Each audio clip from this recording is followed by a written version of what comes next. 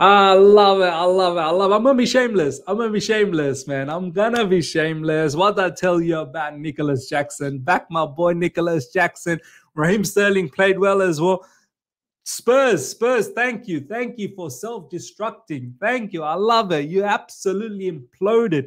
And this is what I needed from you guys, man. All the talk, all the hype, all the stuff that you guys have been saying, every single one of you Spurs fans, it absolutely blew up on your face. Let's go.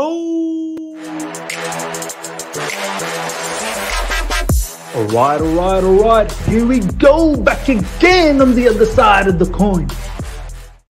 All right, welcome back to the other side of the coin, ladies and gentlemen. Tottenham 1, Chelsea 4. This is your match reaction. Look, I'm going to be shameless. I know a lot of people out there will be saying, Miz, we did not play well. Don't be so happy. But, ladies and gentlemen, 4-1, man. We beat them 4-1. Of course. Look, when we were one man up, it kind of looked like at times they had a man advantage.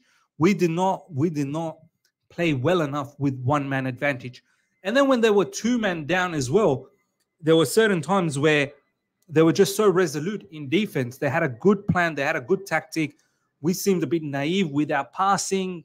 We didn't have that precision with our passing. We didn't have that clinicality. Obviously, our finishing was awful. There is so much that we need to improve. There is so much. 11v11, it definitely looked like Spurs were on top of us. Obviously, they get that early goal. I have to say, look, Levi Colwill, too much respect being shown to Kulusevski, my man. You were just backing off, man. There's no need for that. You needed to go out there and be a little bit more closer to Kulusevski. Eventually enough, Kulusevski releases that shot and gets that deflected goal. And after that, it looked like Spurs probably could have got another goal. But as I said, Spurs, I think this particular moment, this particular situation got the better of them.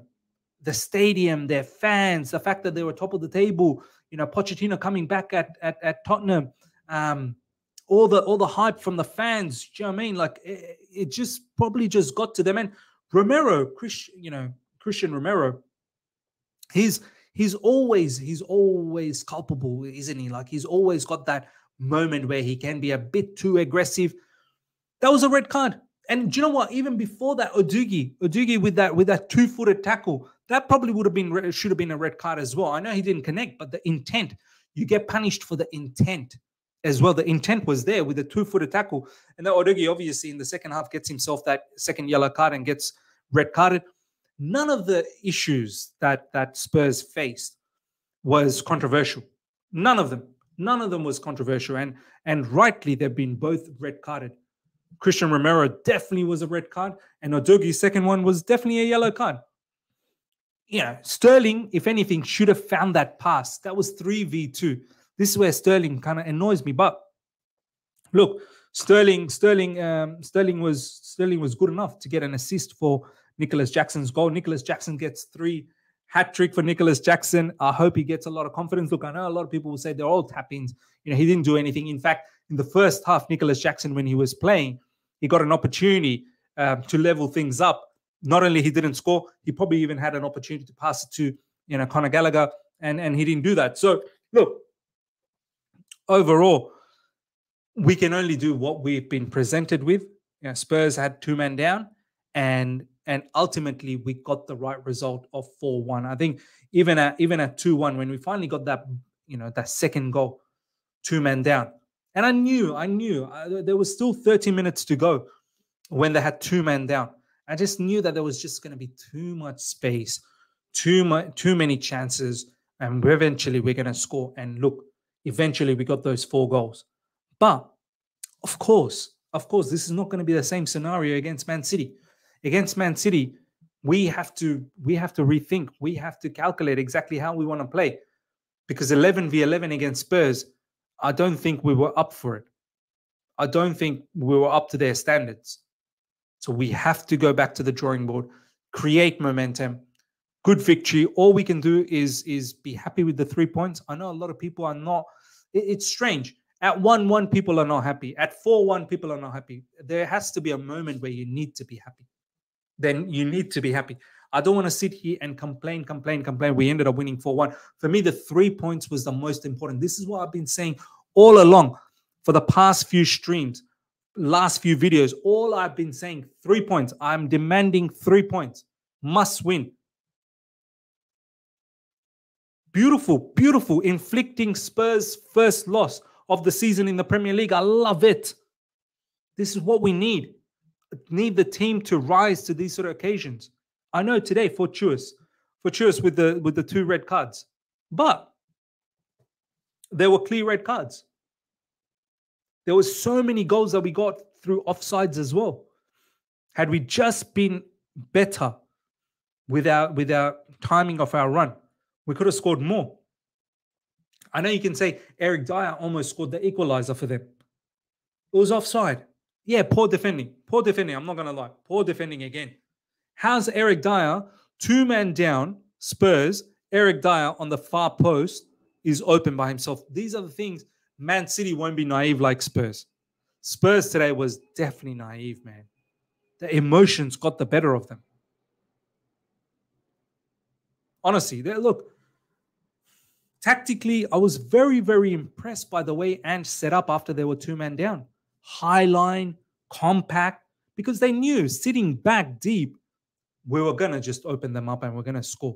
So they wanted to keep the match as high as possible and invite us to play the ball over the top, and then their sweeper keeper will come in and try and mop things up, or they'll back themselves at 1v1 situation. So those are the areas we definitely should be doing better. But 3 points nonetheless. Very important 3 points. Good confidence booster for Nicolas Jackson. Hopefully he can take this and now start putting away some real goals. Today, obviously, there were some tapping goals. No doubts about that. But hopefully down the track, he can put away some proper goals when it's absolutely crunch time, clutch moments. But yeah, like, people coming off the bench as well. Mudryk, I don't think he was good when he came off the bench. Some of the touches, some of the passing was poor.